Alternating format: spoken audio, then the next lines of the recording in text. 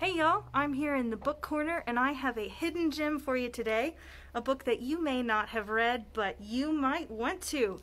This book, Carry On, Mr. Bowditch, is by Jean Lee Latham, and it is great for middle elementary up on into adulthood.